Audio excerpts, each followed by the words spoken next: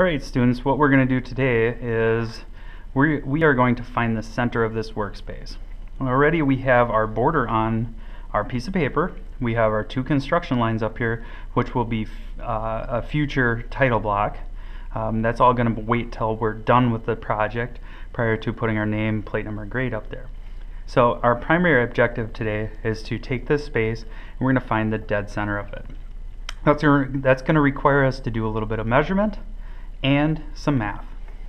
So first thing I want to do is take my scale and I'm going to measure this distance from left border to right border, which is 10 inches. I'm going to take 10 and I'm going to divide it into 2. So if I do that, it is going to be 5. So I'm going to measure and mark there. Next, I'm going to take and measure. I'll turn it around so you guys can see it. I'm going to put 0 up here at the top of my border, and I'm going to measure down here to the bottom. Okay.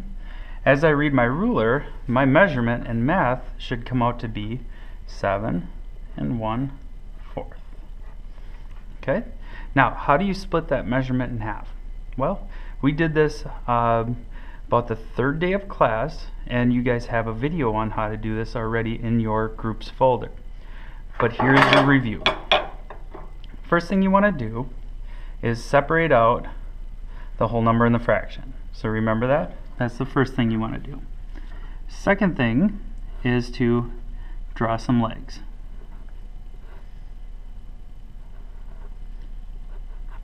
Third thing we want to do is take what half of 7 is and place it down here.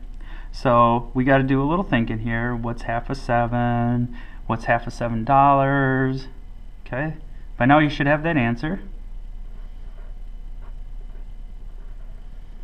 Okay. So it's still separated. We're going to take and figure out what half of this fraction is.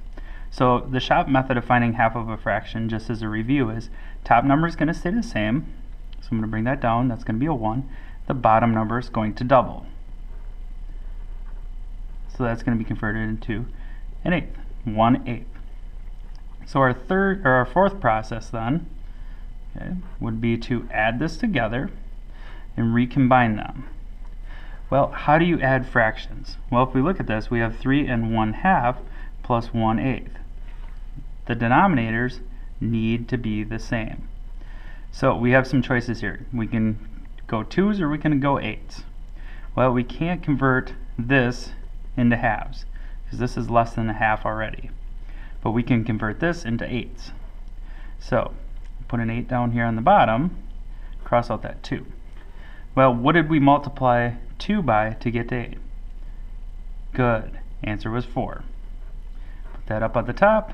There we go. 4/8 equals 1/2. So now we can actually take and add this together. So 3 4/8 plus 1/8 equals 3 5/8. Box that in there so I know that that is my answer. I'm going to slide that up off to the side. I'm going to set my scale back up on here. And I'm going to measure and mark 3 5/8. Okay. Now, some of you are saying, wow, that doesn't make a plus, or that's not really the center. Well, how do I bring those two lines together?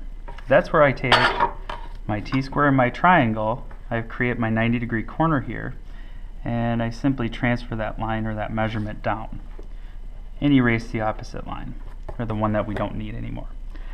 There's the center of my paper. Visually inspect it. Look at the space above, the space below, space left, space right.